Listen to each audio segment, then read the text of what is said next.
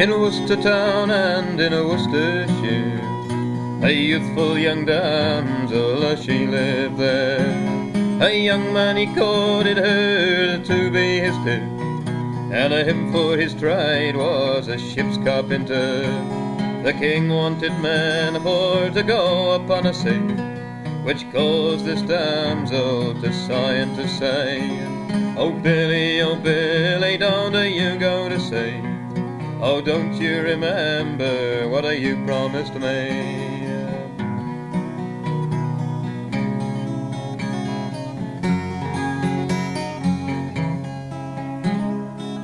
Early one morning before it was day, he went to his Polly, these words he did say, oh Polly, you must go with me, before we are married, my friends, for to say.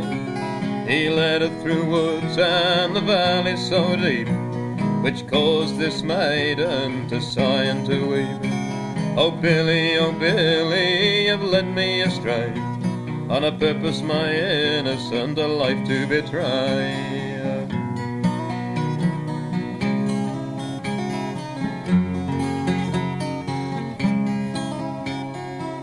It is true, these are words you have said, for all this night I've been digging your grave.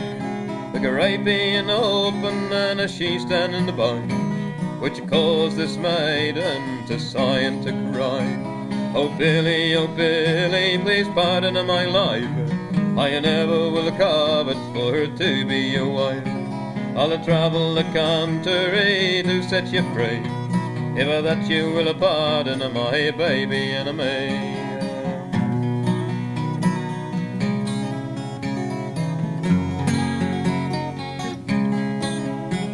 No pardon here is, there's no time for to stand, whether that he had a sharp knife in his hand. He stabbed her heart till the blood it ran her through, then into the grave a fair body he threw. He covered her up so safe and secure, thinking no one could find her, of that he was sure. He went upon a board for to sail the world round, before this murder ever was found.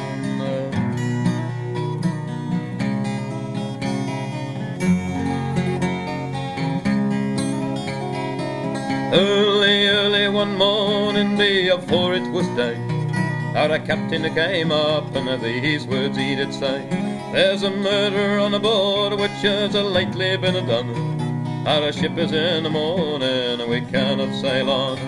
Oh, then up steps one and in a deed it's not me, then up steps another and a deed it's not me. At length up steps Billy and this he did swear, in a deed it's not me, I vow and declare.